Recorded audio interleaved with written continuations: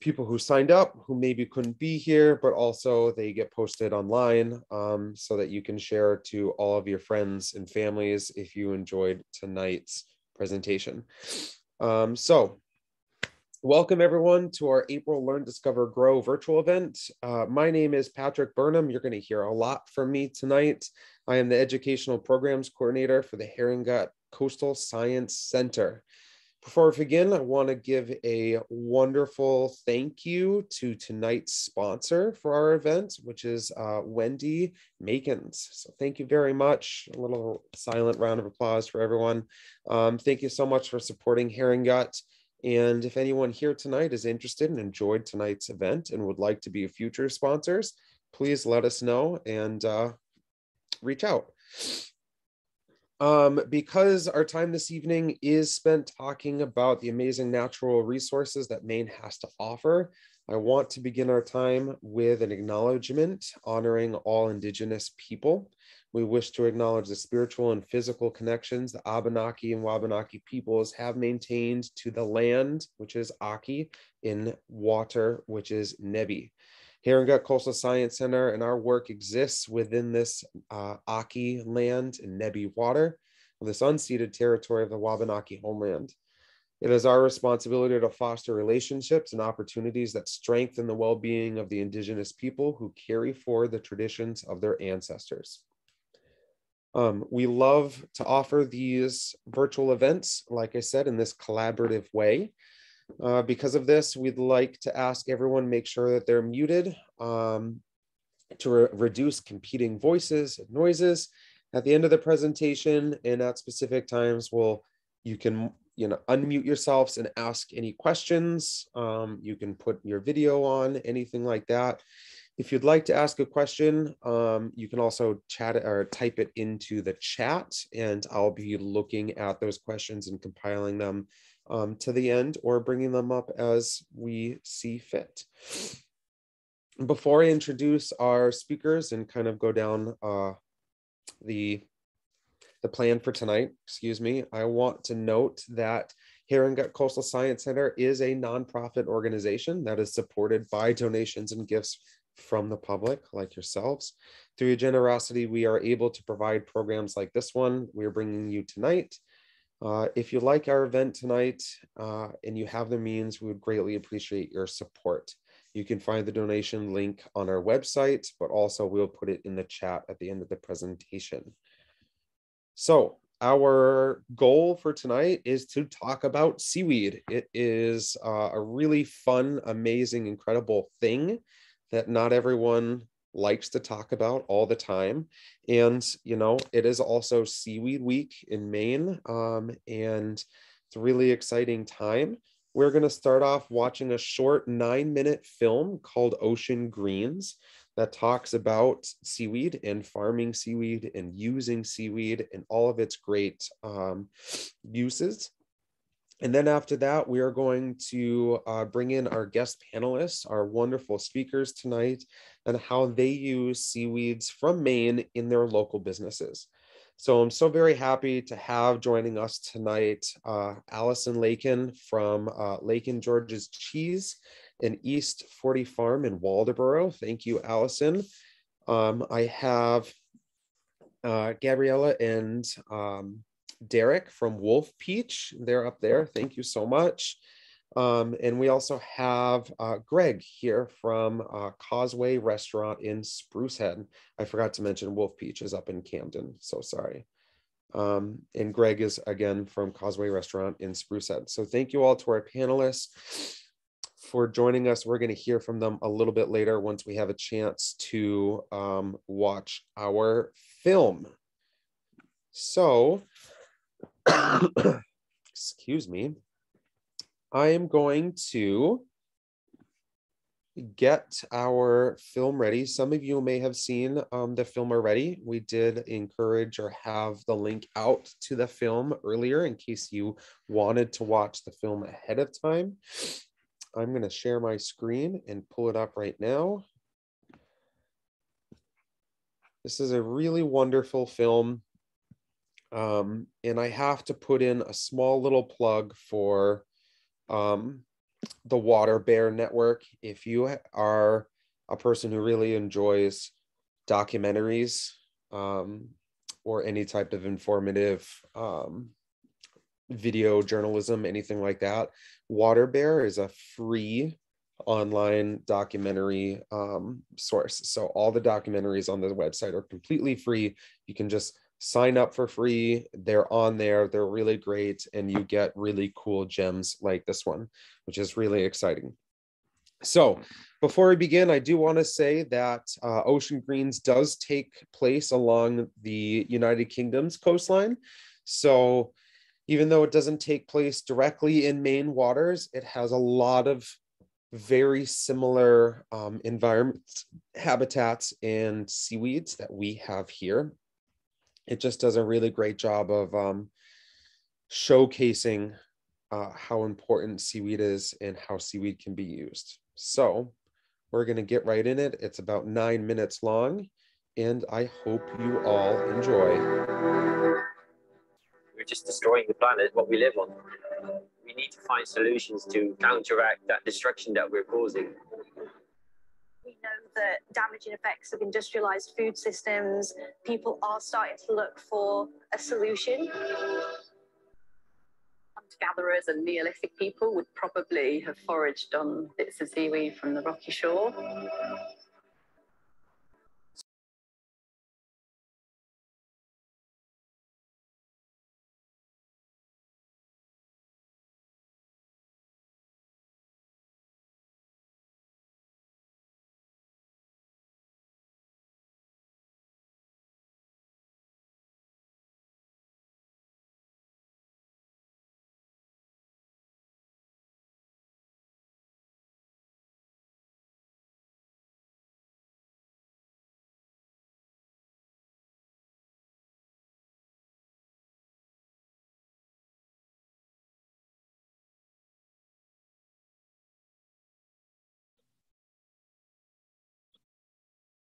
Without knowing it.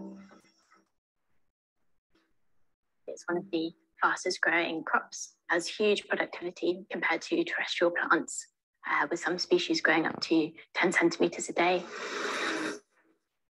Probably about 9 months old, Yeah. But it will be growing quite quickly at this time. Sorry, everyone. I think I muted myself, and which muted the movie. So I'm just going to back it up just a little bit. Good old technical Zoom things. Can everyone hear me now? Okay, great. I'm just going to go with it. I'm going to put play here. Sorry about that. Seaweeds are extremely diverse. Seaweed is in a lot of different products that people might not realize they've eaten. It's in beer, it's in toothpaste, it's in ice cream. Extract of seaweed act as a gelling or a thickening agent. So a lot of people might have eaten seaweed without knowing it. It's one of the fastest growing crops, has huge productivity compared to terrestrial plants, with some species growing up to 10 centimeters a day. Probably about 9 months old, but it will be growing quite quickly at this time of year. The seaweed farming industry in the UK is only recently starting to emerge. The market's been dominated by Asia, but we're seeing it popping up all over the place. By 2050, we're going to have to provide about 70% more food than we are currently. So we're going to have to turn to sea-based sources and make sure they're sustainable.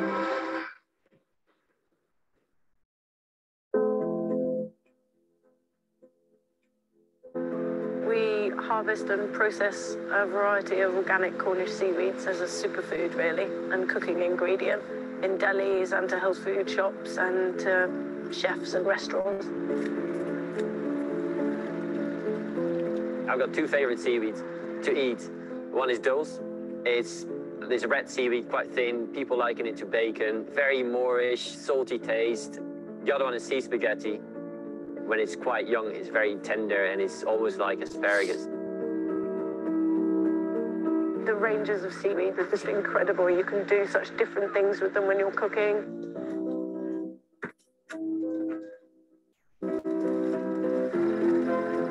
When we first started, the first 2 years that we were working, we were going around and doing all our own, I was cycling around London, and Bristol and going to every restaurant and trying to arrange meetings with every chef. And nobody was really interested. We were so broken by that stage, like we both had moved into caravans and we were living off like £50 a week, absolutely nothing, and just doing this all the time and not making any money at all. People starting to know more and more that seaweed is this incredible thing that's very healthy and very good for you. It's not a plant, it doesn't have roots. It takes its nutrients straight through its leaves. So it's a very basic plant. The demand is growing every year. We can't get enough seaweed at the moment. Whatever we harvest today will be sold tomorrow. Seaweed absolutely meets the future food needs of a massive global population. All the research that's been done is that people are driven towards seaweed because of its healthiness and its sustainability. Those are the big drivers. It can have a really positive impact on climate change because it's a huge carbon sink, absorbs a lot of carbon as it grows, doesn't need land, doesn't need fresh water, doesn't need fertilizer, which are some of the big issues with terrestrial farming. At first glance, seaweed is just this slimy, almost disgusting thing that wraps around your leg when you're trying to surf. I think that's one of the things that I love about it because it's just totally misunderstood. Seaweed is higher in vitamins and minerals than any other food class. When you cook with it in something like a stew, it forms a gelatinous-like gel, and that is really soothing and very anti-inflammatory for the digestive tract. There was some research done that seaweed was something that we started to eat as we hunter-gatherers, we moved more towards the coast, and all the nutrients in the seaweed and seafood we started to eat probably led to the evolution of the modern human brain. At the moment in the UK, it's an undertapped resource, so why not utilise that? 95% of global seaweed production, which is about 32 million tonnes, all comes from Asia and is based on a model with really cheap labour. So how to upscale in a way that's economically efficient is one of the key challenges. It's still very small scale. It's a very niche product, which means that the price is relatively high. In order to get it into the supermarkets, the price needs to come down a bit and availability needs to just increase. But also people need to be more aware of what they can do with it and how to use it. I think those are the barriers, really. So we only take up to half a plant so that they can regrow and regenerate. We cut everything with scissors so everything can just grow back again. As a growing business, it would be, you imagine that you would want to just expand and sell more seaweed, but we wouldn't want to take any more from the natural environment than we do at the moment. So we've grown every year so much that we can't take any more, and we wouldn't want to take any more before it started negatively impacting our local environment. Growing sustainably is the most important thing for us. With climate change, no one knows what's going to happen. So we've now started farming seaweed as well, and that's where the future lies.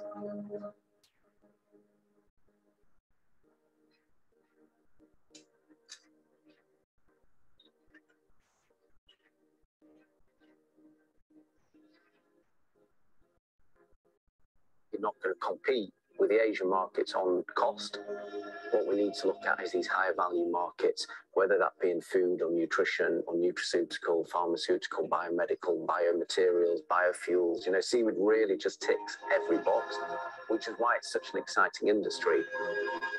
It's also got lots of applications for animal feed. There's extracts of seaweed used to reduce methane emissions in cows. It can provide a marine habitat for marine wildlife, and it can help to offset many of the harmful or damaging effects of industrialized food systems. We want everybody to think of seaweed as a normal staple food. That would be success, because that means seaweed is really back where it should be as an everyday food. I love seaweed. It's just such a phenomenal thing. We can save the world with seaweed. Everyone can have enough food to eat by using it.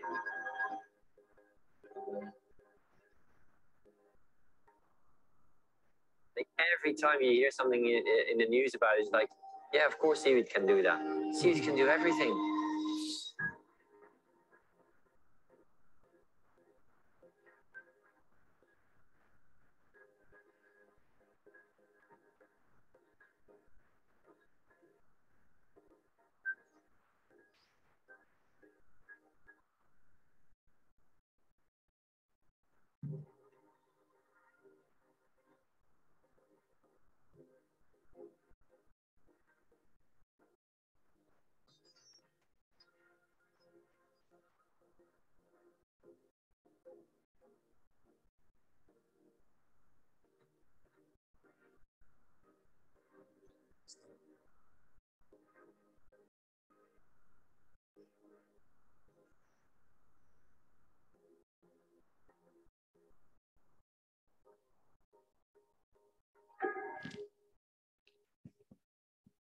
Okay. I think I turned it off. Can everyone hear me again? Yes. Wonderful. Great. So that was our really cool, amazing film about seaweed, and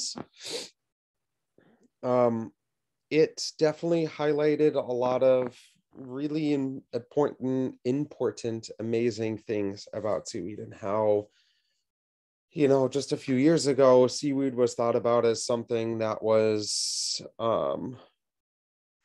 you know, gross, and I didn't want it to touch my feet when I went for a swim, or it was really gross in the water. And when people normally talk about like algae, they kind of think about the green slime that covers the, you know, a pond or a pool or something like that.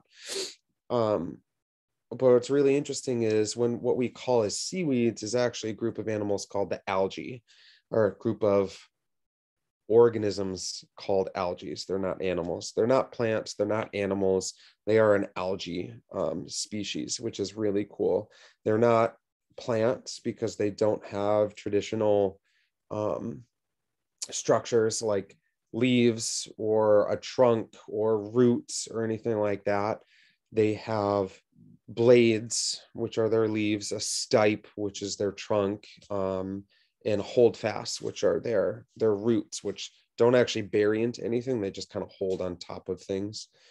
And like the person in the film said, they absorb all of their nutrients that they need through every part of their body just sitting in water. They don't have to just have roots that are absorbing water when they're watered. They're getting everything from their regular body, which is so cool. So algae are seaweeds. We just use the common word as seaweeds.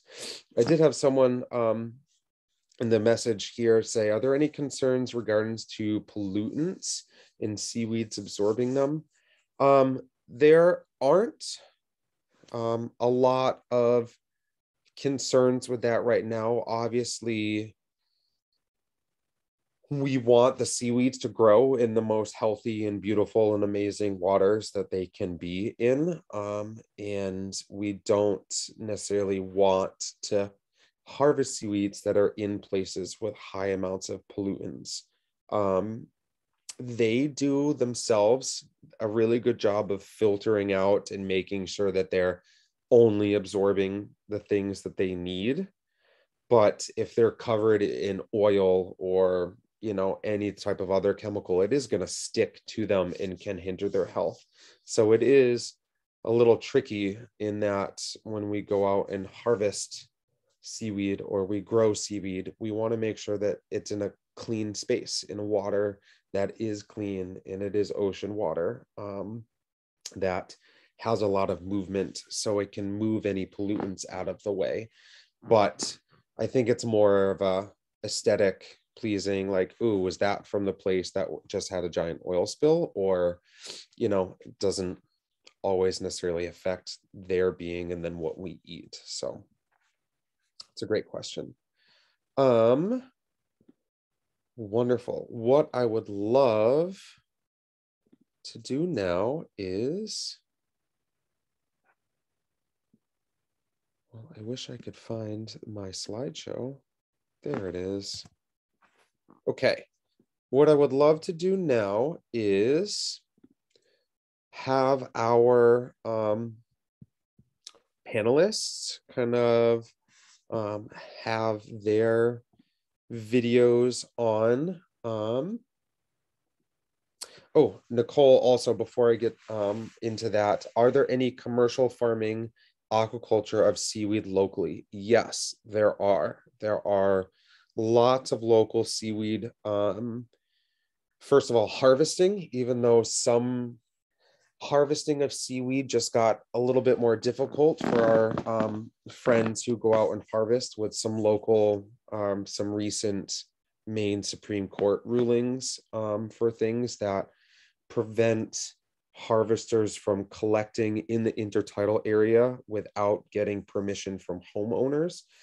So it really severely limits the place where they can actually go and harvest. And most of the time, the seaweed that they're harvesting on is on rocks that are completely submerged by water during the tide. So that's really tricky. But there are some farms around here that do harvest seaweed.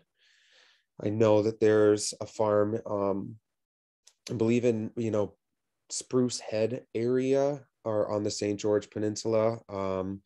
There are some other, Wheeler Bay is another one. Sally is helping me out here with remembering locations. There are some farms that are a little bit further north. Bar Harbor, Stonington area is a real hub for a lot of algae that's being grown. Casco Bay is also a little bit south of us, is a really big hub for a lot of them. I know that Atlantic Sea Farms partners with a lot of different places up and down the peninsula or up and down the coast with certain farmers. And I'm sure I'm hearing Gabriela, seeing her shake her head yes and stuff. So they might actually have some insights into where they get some of their seaweed from. So with that, I'm going to jump right in and have, our guests here. What we can do is I have a slideshow that we can go through once we start talking. I can maybe highlight your business's Seaweed Week meals that you have, ready. And so we'll get to that. But, how did you all feel about the film and what you watched? Does anyone want to go first and kind of voice as a business owner what they took away from that film? Yeah, go for it. Derek and Gabriela. Yeah, I mean, I think full disclosure for me personally, the eating of seaweed outside of, particular genres of food is very new. And it's really exciting. I think both on a personal level and then of course, as a business owner, our whole mission is hyper focused on the Northeast. So we're really trying to force ourselves to, or challenge ourselves to lean into things that we otherwise would probably overlook if we were using, imported ingredients from other places. And that's been a lot of fun, but we're, it's all a learning curve. And so watching something like that, like the sheer number of species, the 600 species around the UK, that's incredible and amazing. And then also kind of watching the different ways that they were preparing the food in, just kind of in those quick cuts that they did when they were cooking. For me personally, at least, that's all still new. So I was like, oh, they dried that one. Oh, I see they were using that one in a stew or that one into the burger. And like wanting to understand why certain things would go into, particular recipes, but it's just really exciting, and I think being on the beginning of it, but watching that and watching how quickly it's grown and the reception is really comforting because it feels like this isn't a fad. It feels like this is where we want to be investing our attention. So that's really exciting. That is really exciting. One of the interesting things for me is that she mentioned that 90% of the seaweed harvested globally still comes from Asia, and I would have thought that number was a bit lower after the growth here in right? in the US the last probably 5 or 10 years. Yeah, it is.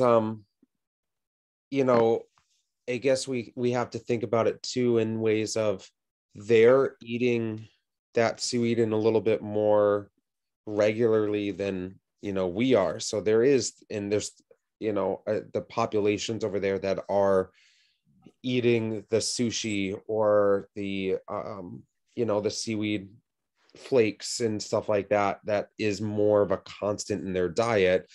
They're definitely you know, being able to produce and, you know, harvest a lot more to you know, make up for the people who are using it, which is really exciting. And like you said, we are making record numbers every single year in the state of Maine. The harvest and of foraged seaweed, but also farm seaweed is like off the charts from what it was 2-3 years ago. You know, Atlantic Sea Farms was, you know, they pulled a lot of seaweed for, you know, US standards in 3 years ago, but then last year they pulled, you know, an astronomical amount of seaweed compared to what they were doing, you know, even just 3 years ago. So it is interesting, and it is going up, and it is nice to see. So Allison, what about your reactions, your thoughts?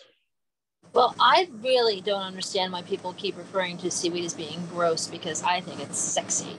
You know, it's architectural. It dances when it's underwater, and when it's on exposed on the beach when the tide has gone out. You can see such great, you know, great structures, and you see the crabs going in amongst it. And it's just, I mean, it's exhilarating to consider what the possibilities are with seaweed. And when the reason that I'm now making, for those of you who don't know me, I'm the owner of Lakin's Gorges Cheese, and I make a cheese, that's it behind me, which has a layer of dried bladderwrack seaweed in it. And I started making that cheese because I relocated my business to this beautiful 1700s saltwater farm in Waldoboro, which stretches down to the Madomic River. And I always like to say that we have a working waterfront here, because when the tide goes out in Long Cove, we've got a quarter mile of exposed clam flats, and at any time there's between 6 and 10 clammers out there working. And it's so great to have this living cove attached to the farm. And when I wanted to consider creating a cheese that was a taste of this place, I didn't draw it from the land, I drew it from the sea. So very often I referred to I use the aquaculture term of merroir, which is referring to the flavor of the sea, and that's being captured in this cheese. And when I made it, I'm actually going to reach over here for something to show you. When I started doing research and development, I contacted Maine Coast Sea Vegetables, and they very nicely sent me this assortment pack of different types of seaweeds, and I went through and I tasted them all raw to see what their flavor profiles were, and then started working on developing a cheese. Spent 6 months doing it before I came up with this. But I find that the average person that I encounter, their most frequent experience eating seaweed is as nori. You know, so the dried, very, very salt forward, intensely ocean flavored, dried seaweed that with sushi, and some people find that an off-putting taste. And so if somebody says, oh well, that has seaweed in it, it's going to be really strong. But that's one of the amazing things about the seaweeds, because every variety has a different flavor, and if you dry it or flake it or keep it intact, it also is going to have a different flavor. So even within one seaweed variety, depending on how you handle it, it's going to have work differently as an ingredient. Absolutely.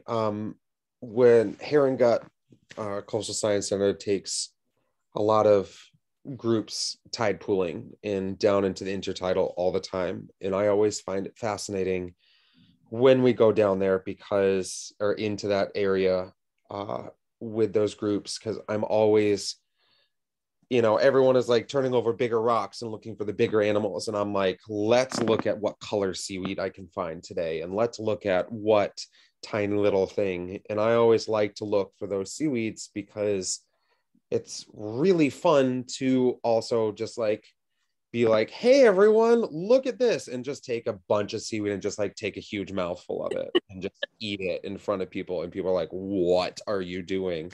And you know, you can find dulse on this coast, Irish moss, which is a great red algae that is a little bit tougher when it's in its raw form, but still not as salty as like you would find, you know, from a packet that of nori that you would get anywhere. And it has a nice.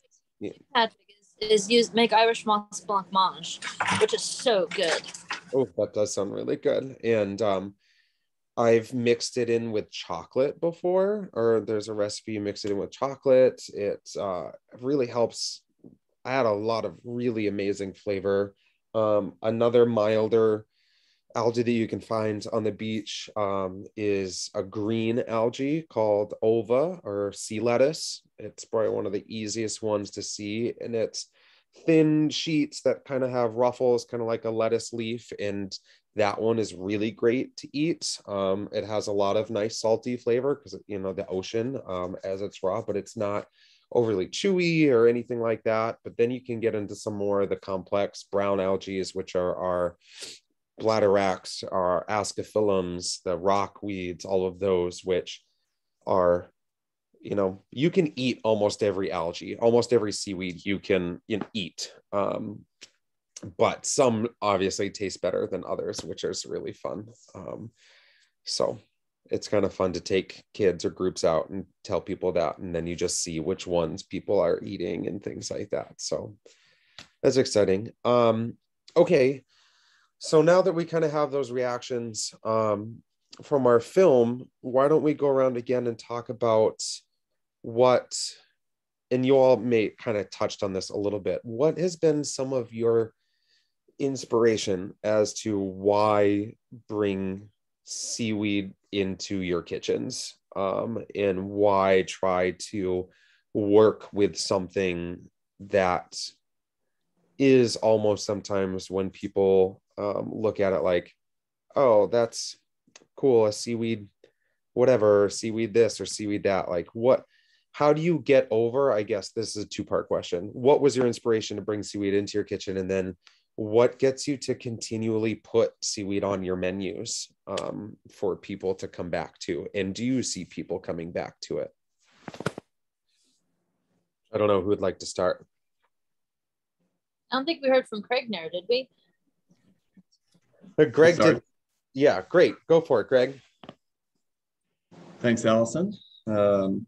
Yeah, so we bought the Craignair Inn and newly renamed Causeway restaurant a little over 3 years ago. And shortly after that time, we went to a local St. George Business Alliance meeting, which I'm now on the board for, but that was pre-COVID times. And we were doing kind of monthly in-person meetings where they would have a speaker series similar to this, but in person. And so the first one we went to happened to be with, I think, Bree and someone else there was a couple of women there from Atlantic Sea Farms, kind of telling us about their products and what they do. And so we kind of immediately started adding that to our restaurant in the form of kind of a seaweed green salad with some homemade ginger soy dressing that is probably our most popular salad on the menu. Everybody really likes that. We also use some different seaweed where I self-harvest and got our permit, so I can go down and harvest, I think, up to 50 pounds of seaweed a week for ourselves and the restaurant here, which is way more than we use. Everybody really likes the presentation that with our oysters that are a couple of different locally grown oysters from the West Cape River here, different spots, and down in Damariscotta. So that's a lot of fun. Really just kind of gives you a different presentation and different look. And I would say that a lot of people are surprised when they order a salad and kind of see it, because it doesn't look like the seaweed that you get from the Japanese or Thai restaurants. It's that bright neon green that's frozen and dyed over in Asia and then makes its way over here. But I'd say 95% of the people really enjoy it. There are a few that find it to be a little too earthy and a little too strong. But yeah, we've had pretty good luck with that. And then this past week being Seaweed Week, we had some really nice specials. We did with Baron's Sugar Kelp vodka. We made little Collins with some fresh squeezed lemon and lime juice with the seaweed shaken with a little bit of seaweed strands in it as well for the that look nice in the presentation. We did have the Urban Farm Seaweed Cider that also got mixed reviews. And we did some, our sous chef Meg put together some really nice bulgogi sliders with a kimchi, seaweed kimchi that everybody absolutely loved. So that was a lot of fun to let them experiment with a couple different things and see what they wanted to serve out of the kitchen for the week. It's really cool. I really love seaweed kimchi, and I'm going to share all of these pictures of all these things that we're talking about a little bit once we, get through some of the talking. I am going to share some of these pictures, and everyone will be able to see and have the mouth wateringness that is happening here. So great. Thank you, Greg, for that. That's awesome. And then... Okay. Well, I've always used seaweed in my cooking, but it's usually been like kombu bought from Japan or something like that. So being here, and Allison touched on it, like the terroir of the area. If for me, thinking about the Maine coast and like from a food aspect of what it feels like to be on the Maine coast, it's the smell of seaweed and the ocean. So I've always wanted to have that on our menu as a sense of place for where we are. And for Seaweed Week, we have seaweed on our menu anyway. We mix it into our butter and we let that culture. We've been making seaweed with our sourdough. We've been making seaweed vinegar. So we basically make a seaweed broth, and then add in a neutral spirit and turn that into vinegar. So we're serving that now with our also West Geek oysters, with our oysters as a mini net with some chopped up pickled seaweed in it, which is really great.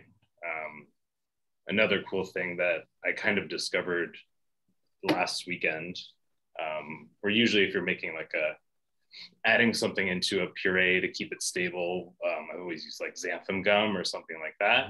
And this week we had Irish moss, so I just threw that in with blanched turnip tops, and then did the normal emulsification without the xanthan gum, and it held together. It's beautiful. Better than xanthan gum would have. I could just boil it, and it would just keep an emulsification. It was great and bright green. It was really cool. And there's some other, we have like seaweed salsa verde on right now, and some other. It's crispy potatoes are just kind of tossed in a seaweed and parsley salsa verde. And we stole some of the pickled seaweed to add into kind of riff on a martini. So similar to what Greg was saying, we use the Baron Sugar Kelp vodka, which I think is spectacular. And I'm not really a vodka drinker. And it's the first vodka I've ever tried that I was like, oh, I would actually just drink this neat, chilled. It's really delicious. I haven't heard of this one. It's really great. Yeah. So Blue Baron Distillery, which is based here in Camden.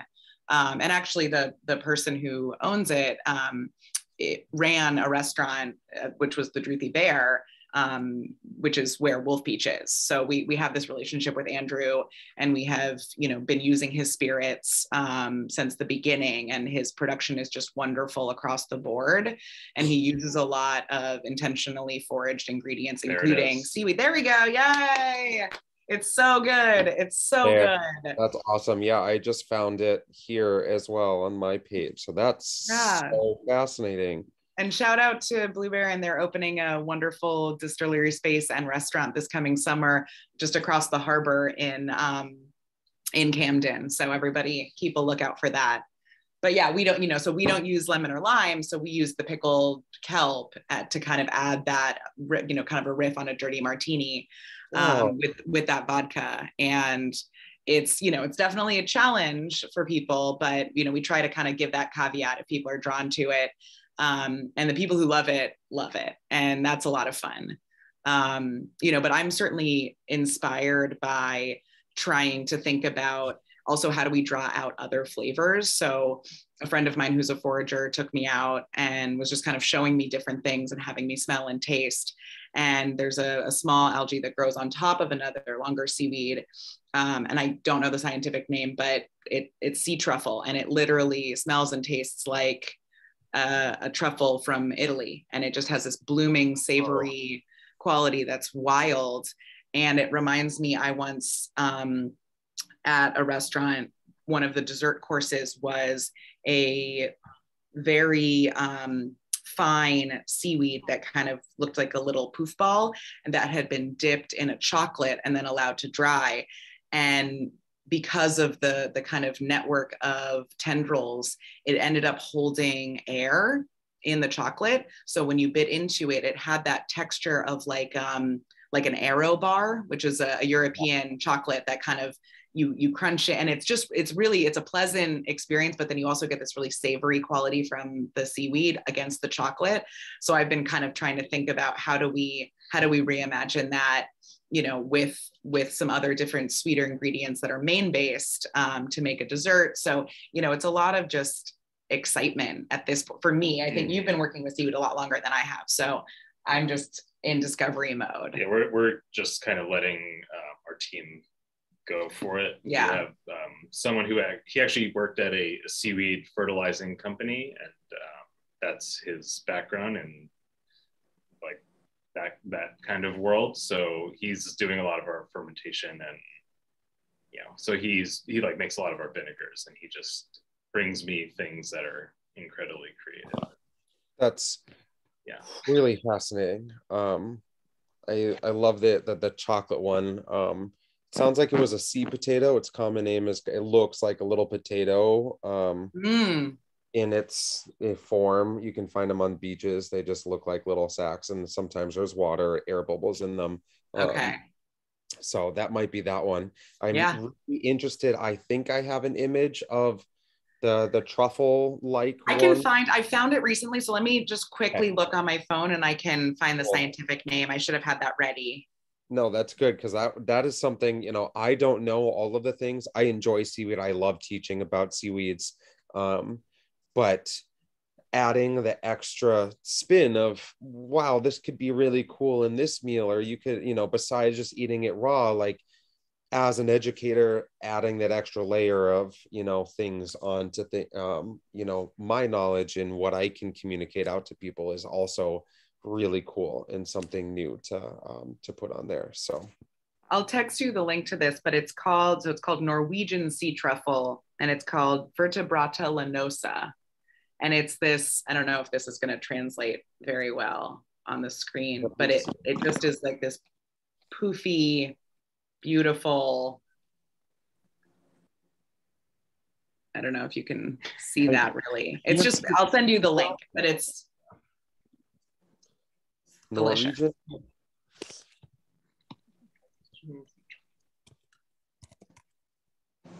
That's fascinating. So Allison, what about yourself?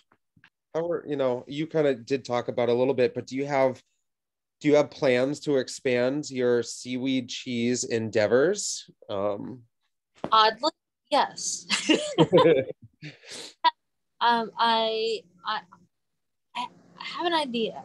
I will say that I have been blessed since winning the gold medal in the World Championship Cheese Contest with my cheese, that suddenly, thank you, business is really brisk, and I've had to quadruple the amount of the rockweed that I'm making. And So it's sort of changed my relationship to my cheese making in general. So this isn't really a good time to add a cheese, but I have a really good idea for a cheese. So I'm not going to tell you what it is yet, because I'm still in the R&D phase, but it looks spectacular. I mean, it tastes great, obviously, but it looks spectacular.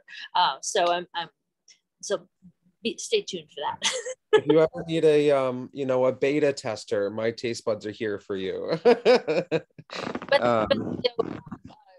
Greg was mentioning that he got a license to be able to harvest seaweed, and I would really like to be able to learn how to harvest the seaweed. Now, I have been yelled at by certain scientists who say you call the cheese rockweed, but it has bladderwrack in it.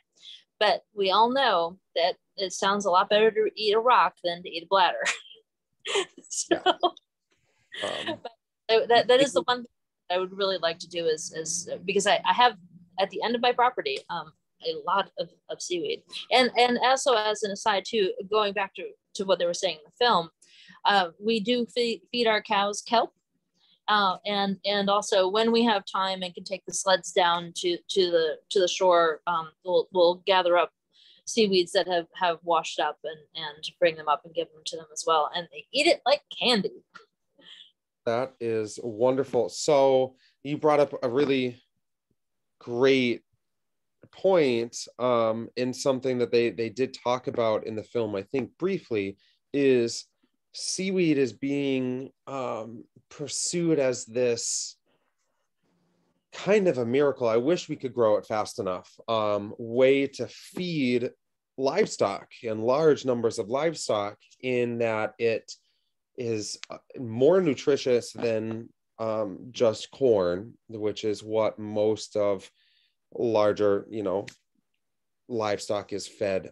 And especially for cows, it significantly reduces the amount of, gas that the cow has.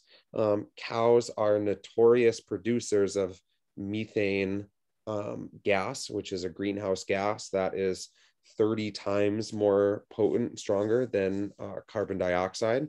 So it has ability to be a lot more of a significant impact to our warming climate. And with cattle production the way that it is, especially in the United States, the amount of methane that comes from cows is intensive. And there's a lot of projects going on trying to capture the methane from the cows and things like that. But feeding them seaweed can reduce the amount of farts essentially that these cows have. And it's a really great way to help the whole situation, which is fascinating. They also did mention in the video how fast seaweed can grow, in certain, especially kelp species can grow. I know for giant kelp, which is a West Coast species, where you see like the giant kelp forests that are 40 feet tall's worth of these beautiful kelps, they can grow like 3 feet in a day in the right conditions.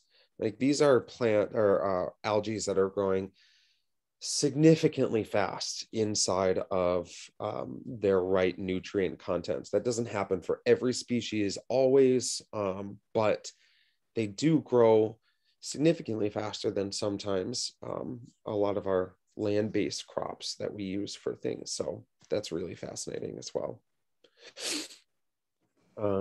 Great. I defend my cows. My cows don't eat corn. My cows are grass-fed. They eat grass and they eat hay and they eat seaweed. Great. I was wondering, I didn't want to, as I said it, I was like, oh, I hope she, I had a feeling. So I'm glad that you said something too. And I was going to mention something else. Ooh, really quickly, back to that Norwegian truffle, sea truffle is exactly the species that I had thought of.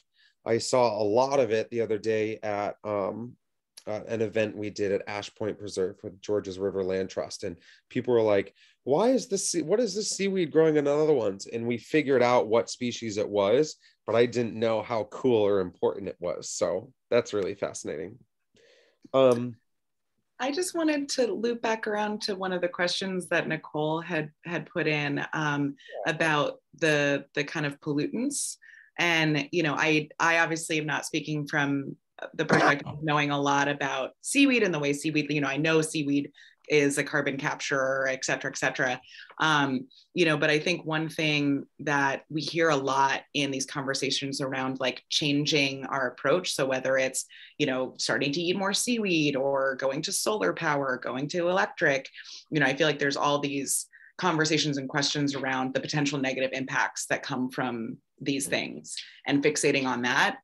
And, you know, the reality is right now we're eating terrestrial plants that are getting covered in chemicals and sucking up, you know, landlocked, you know, groundwater that is full of pollutants. And so, you know, that's our foundation that we're starting from. So anything moving away from that is going to be positive. So even the idea that some seaweed might have some level of contamination, the fact that we know that it captures these things and holds them and then doesn't transfer them when you ingest it, compared to say, you know, the crisis that we're experiencing in Maine right now with like PFAS chemicals getting into groundwater and also getting into feed and then getting into animals, you know, and we can see that tracks around. You know, I think that it's really important to kind of remember that we're not starting from a place of perfection. We're starting from a place of pretty intense contamination, and that this is a better direction to go in, regardless of, you know, the idea that yes, there is an oil spill that happens. Yeah, that was just one thought. That's great thoughts. I would like to, I know we're 7:55-ish. I want to be able to ask questions or have anyone who has questions to ask them, but I do want to share all of your pictures first that you all sent me, because I want our wonderful guests to see them. So I am going to share my screen, and when you see your picture come up, just go ahead and talk about it. I think we're starting with Allison, and then we're going to Greg, and then we're going to Wolfpeach. So that's going to be our order there. All right, share. And, you know, you can go ahead and just talk about it, whatever you see, you know, maybe some thoughts on your certain pieces or whatever. I know we've kind of talked about this, but again, I want everyone to be able to see what we're talking about. Oh, I don't want share. I want you to slideshow. There it is.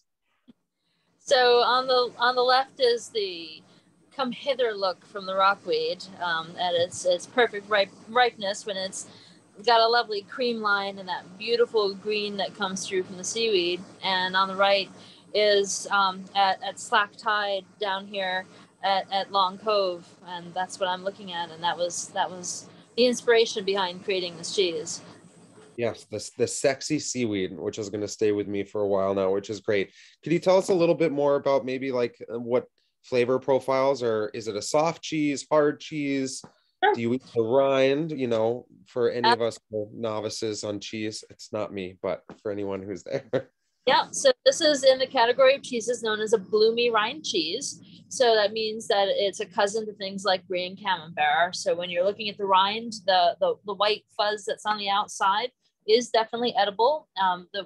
Ideally, a slice of cheese with an edible rind is basically a sandwich of the exterior rind and the paste going toward the center of the cheese, and that is what the full flavor of the cheese should be. And you also want to eat it at room temperature, because fats don't really start to release all of their good flavors until they're warmer. So the flavor profile of this cheese is creamy and briny. And so when I say briny, that is in contrast to say like a potato chip salt. So it's just sort of like this gentle you know, the what I like to, what a customer of mine described to me once says as when you're standing at the shore and you get that initial beautiful aroma of the sea, and this is how you eat it. I love that so much. Thank you so much for sharing. Next, I think Greg. So these are our our Aphrodite oysters from Spruce Head up here from South Thomaston, served on a bed of seaweed that I've harvested out here. It's beautiful. And then the seaweed mixed green salad with the soy ginger glaze there. It looks delicious. And then these are just obviously not a professional photo like the other ones I took this weekend with the sugar kelp Collins, the seaweed kimchi sliders there, and the cider, seaweed cider, and then our seaweed salad off to the side there a little bit. Wonderful. How long are the specials, the sliders, going to be available with you all, Greg? So we actually just closed down this week for about a week, so I can tear down a couple of walls in the restaurant here and make a big mess of things. So we didn't. I think we participated in the first 3 days of the Seaweed Week and not the full second half into next week. Well, cool. I'll just have to wait for next Seaweed Week to get the kimchi sliders for sure, because those look absolutely bomb. Wonderful. So that's our menu for Seaweed Week, and we put little squiggles by the things that had seaweed in them. The turnips actually also had that was what I was talking about with the Irish moss. So that actually does have seaweed, but we didn't mark it. Whoops, sorry guys. Okay. So it's our sourdough that I bake, and there's the butter down there that has, and that's Atlantic Sea Farms kelp that we can buy through Native Maine wholesale. They send like big frozen blocks of it all chopped up. That's really cool. Yeah. And those are just our oysters. Not pictured is the seaweed mini net, but those are Westgeg oysters. And one of the cooler things we had, this is a eel from American Unagi and pighead terrine. The pig is from Broad Arrow Farm on the Pemaquid Peninsula. So there's smoked eel in there that we smoke here. The pig head, some carrots, and then there's kelp in there as well. So that helped, I mean, the pig head has plenty of gelatin to set it, but the kelp, I guess, maybe helped a little bit. And you can taste it. I mean, yeah, it really, you can really taste the seaweed and it's so nice. That's I feel like it's a terrine, you said. So is that just like you serve with crackers or our bread? Yeah. Bread. Okay, cool. Yeah, that sourdough looks amazing as well.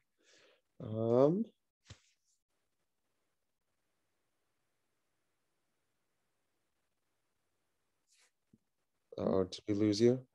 Nope. No, we're here. There we go. We just were waiting for the next picture. And those are just fried potatoes with tossed in seaweed salsa verde. So nice. Simple, but I mean delicious. They're fried potatoes. So that looks amazing. And I think that's all of the pictures that I have. I hope everyone's mouth is watering now because absolutely stunning work by everyone. So thank you all so much for sharing those. I know we're over our time just a hair, but is there anyone out there who would love to ask a question to our wonderful business owners and panels here tonight about seaweed or what they make or anything like that? Please feel free to unmute or type it in so we can get some questions in. Go for it. Anyone?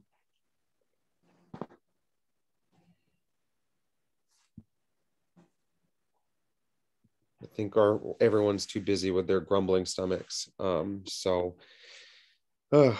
least I am. I can't wait to come and visit all of you all. I might not be able to get there for Seaweed Week, but all of your restaurants look amazing. Your work looks amazing.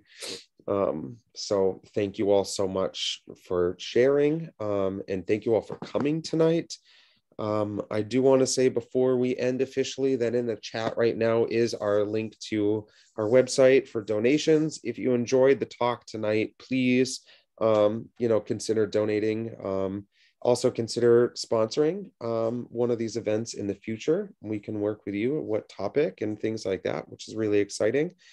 Speaking of which, our next topic for May, which is the last Tuesday, not the last Tuesday because it's right after Memorial Day, but it is May 24th at 7 p.m. We're talking with Phoebe from Hurricane Island, Phoebe Jecklick. She's the lead scientist out there who does shellfish aquaculture, and she's kind of helping us with curating another panel with local scientists and farmers. And the theme is talking about how scientists and farmers are working together in the shellfish industry to have it bloom here in the state, which is really exciting.